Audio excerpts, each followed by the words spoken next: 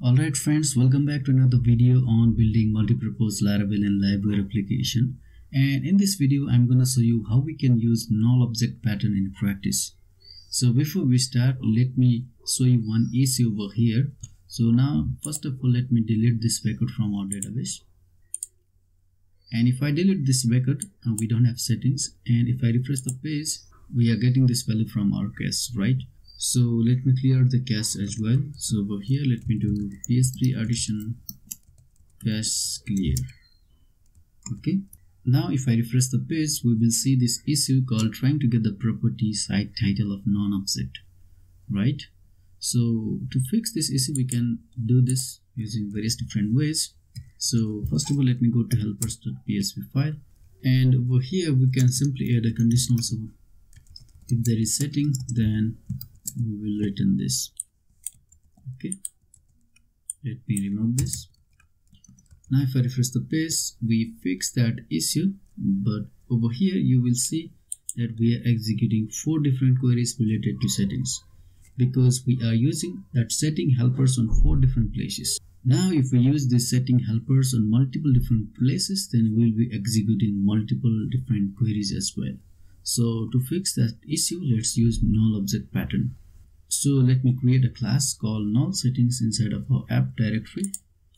Over here, let's do null setting.php. Okay, let's add a namespace. The class name is null setting, and we'll be extending from setting, which is our model.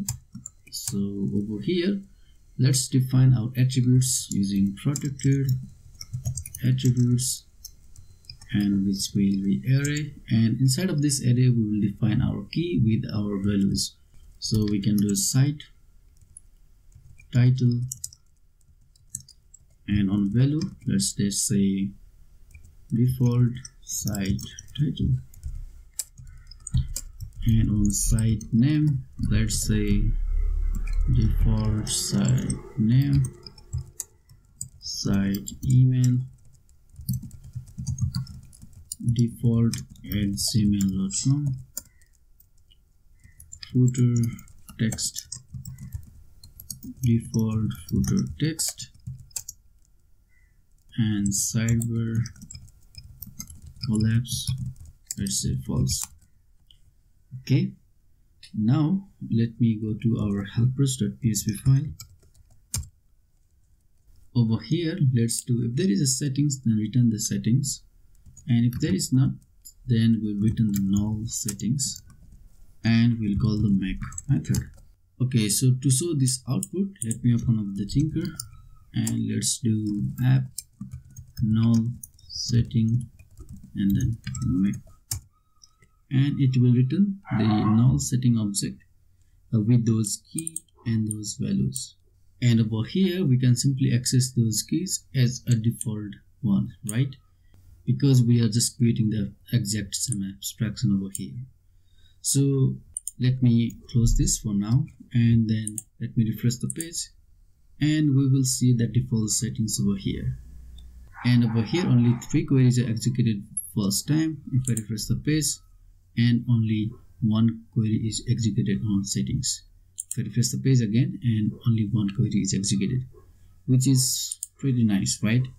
And now if I change this site name from here, let's change this, and let's do save changes. And if I refresh the page, and we will get that value over here, because we are now using from settings, and we are not displaying over here. So let me go to update setting, and over here we need to assign to this state. Okay, so that we will see over here, and it is working.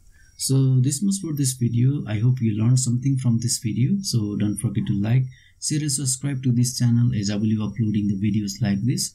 And till then, have a great time, and I will see you on the next one.